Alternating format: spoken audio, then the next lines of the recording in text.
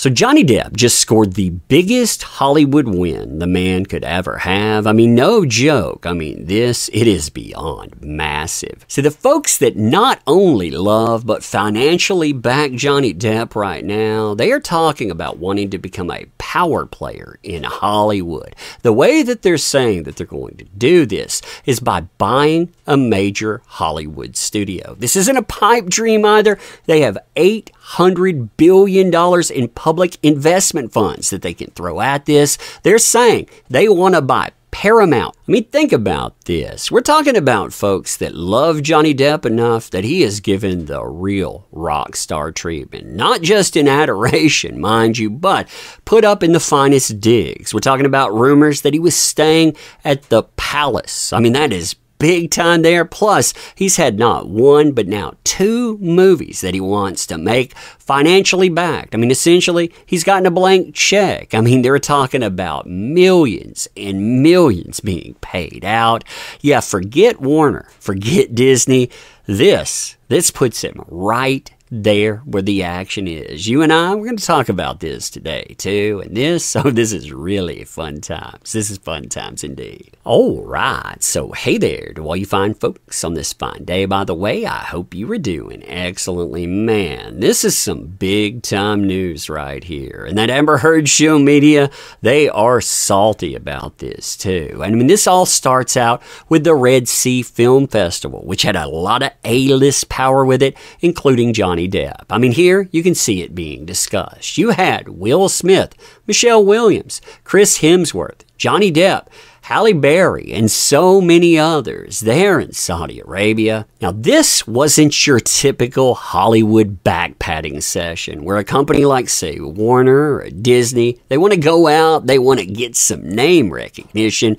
Now, this was about power, influence, and diversification. And this is noted by places like Variety. And you know, they're salty to have to include Johnny Depp anywhere in this conversation. But listen to this. While enticing big-name talent this year generated positive publicity, the real Saudi mandate is to diversify the country's economy beyond oil, with the film industry one of its highest priorities. And the country's vast treasury is an irresistible lure for a business constantly on the prowl for a deep-pocketed partners, aka Hollywood. Ooh, they would love some of that money. Now, at one time, I think Saudi Arabia actually would have been content with movie deals alone. But now, yeah, not so much. Why? Well, listen to this, and I'll explain this to you in just a moment. So, Saudi Hollywood deals had slowed to a trickle, but the spigot appears to be opened again.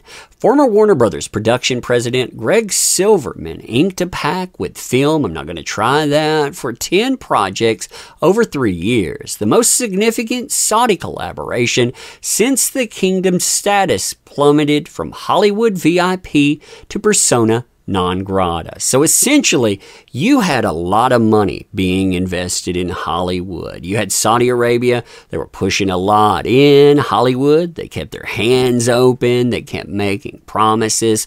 Hundreds of millions of dollars ended up in people's hands. They didn't deliver. They had to give that money back. It just happened, by the way.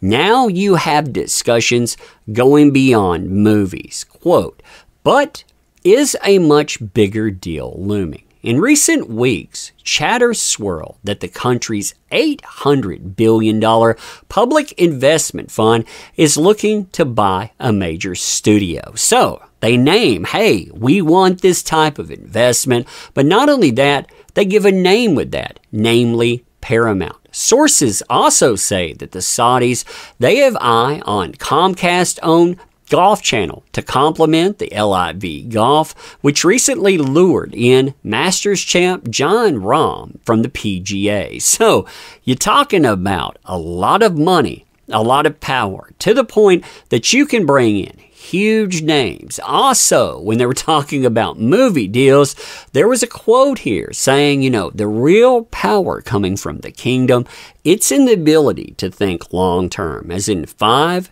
10, 20 years. You know, in the States, you can't do that because leadership changes. Here, though, you can think about building. And then they bring up the fact of a much bigger investment.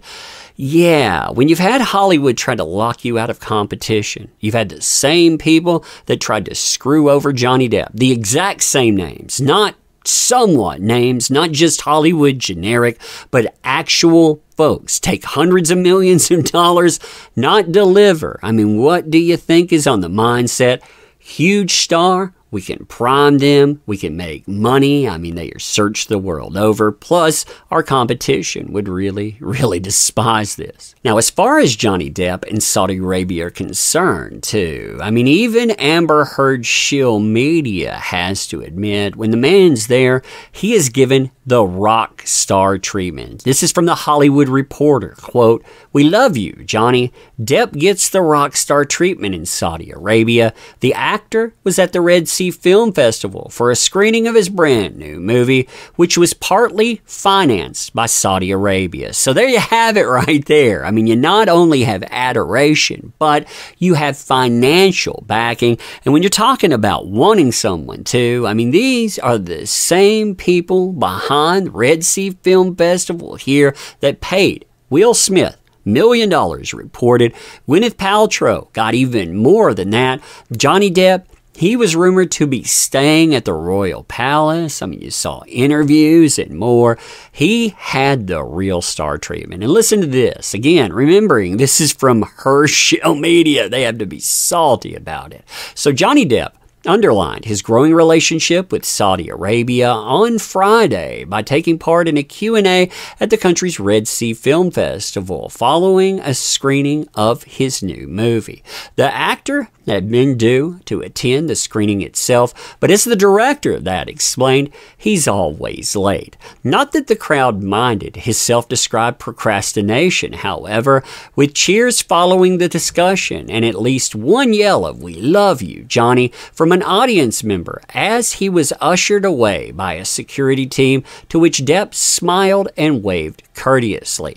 Outside the cinema at the Red Sea Mall, where the screening took place, Depp had to quickly be escorted to his car as news of his presence sparked a flood of people racing to catch a glimpse of the actor and attempt to get a selfie. So again, that shows you the star power. That shows you the draw, and it's not just public adoration. Again, we are talking about real money, real backing. On top of that, the same people that don't like Johnny Depp, they tried to force out the folks with real money and power. They wanted to make them the competition.